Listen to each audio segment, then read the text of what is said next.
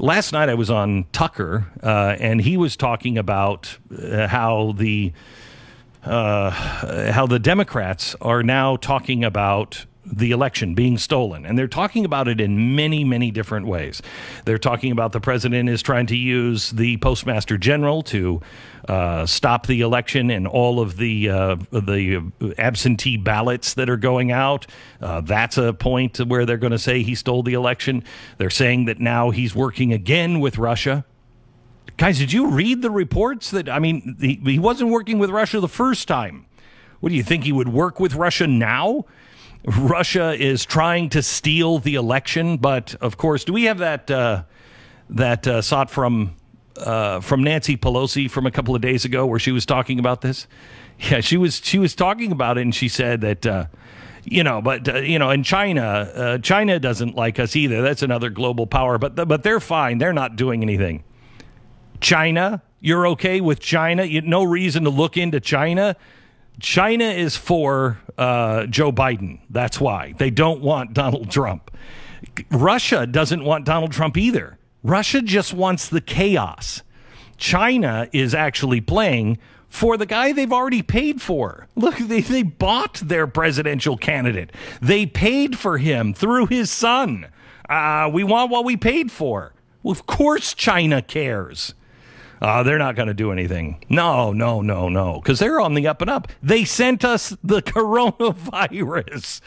What? No. We are totally innocent. We're just eating here. Just all you can hear is the sound of our chopsticks eating. We're just having lunch right now. Nothing. Really?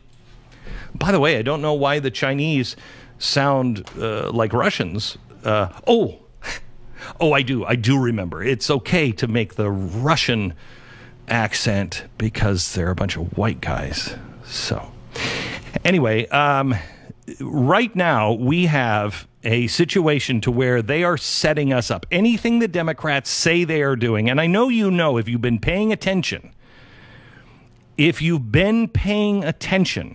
you know that whatever they say Trump is doing, they are doing. They are saying that Trump is planning for all of these riots afterwards, that he's not going to leave, he's going to contest if he doesn't win. Those are all the things they're going to do. Right now, could I ask you, if you really cared about this election, and I do, I deeply care. I mean, they worry about Russia. Okay, well, let's just look at a couple of things. The mail-in ballots. Hundreds of thousands of these ballots have been deemed fraudulent. Hundreds of thousands. 500,000 incorrect absentee ballot applications were sent out. 500,000. That's to one state. In the New York City primary, 84,000 incorrect ballots sent. They're still counting the primary for the presidential election. They're still counting the ballots in New York. Really? So we have a party that screwed up their own caucus in Iowa. I think they're still counting ballots. I think they're still like, hang on. We're going to get a winner here soon. They screwed up their own caucus by trying something new. They have already sent out tons, hundreds of thousands, if not millions, of incorrect absentee ballots. I'm not making this up. A cat that has been dead for 9 years got a ballot. Okay? Why would we change at this critical time? Why would we change our ballot counting and the way we do our ballots? It is more important than ever that we don't try something new. What are we doing? How does that make sense? Unless you're trying to create chaos. That is the operative word. As I told you 10 years ago, when we get into this thing, chaos will be the operative word. Anybody that is trying to cause chaos on either side in any way, run. Run. It is honestly one reason why I worried about Donald Trump. He lives in a world of chaos. But as we have seen, he may be the only one that can navigate the world of chaos. Look at him. Mr. President, somebody's in the hallway. They might want to shoot you. Again? Okay. I mean, he can live and thrive in that world. Chaos is coming. Then they're worried about the Russians. Well, we told you about this in 2014, what the Russians were doing, and we told you at the time they are not picking somebody to win or lose. They are only trying to divide us. That's why when we went back and we looked at all of the social media that they put out, they were for the cops and against the cops. They were for Hillary and against Hillary. They were for Trump and against Trump.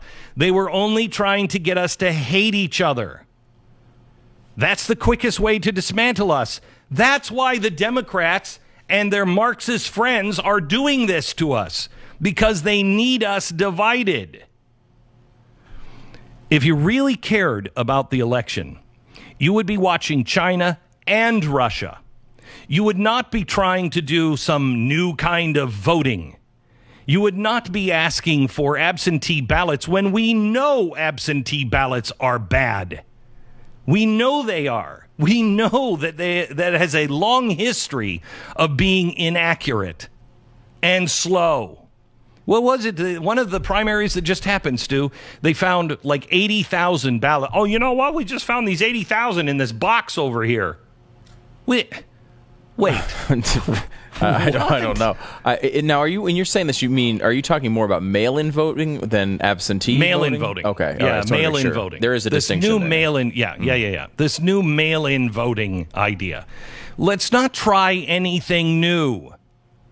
Let's not try new machines out. Let's not try anything out. Now they're saying, we just might not know on day number 1. This is going to be so close. Really? Why is that? Because we've had close elections before. The only one in my lifetime was Gore and Bush. Why is everyone saying, it could be weeks before we know how this ends? Why are they setting us up for this? It's the mail-in thing, right? I mean, they think that people are going to mail in. Some of these states have it where if you're postmarked by the date of the vote, it counts. So, I mean, if it comes in, it could arrive 4 days after the election. Oh, really? So I'd have time. I got it. So I would have time to go, I'm about 5,000 ballots short. Hey, look what just came in the mail.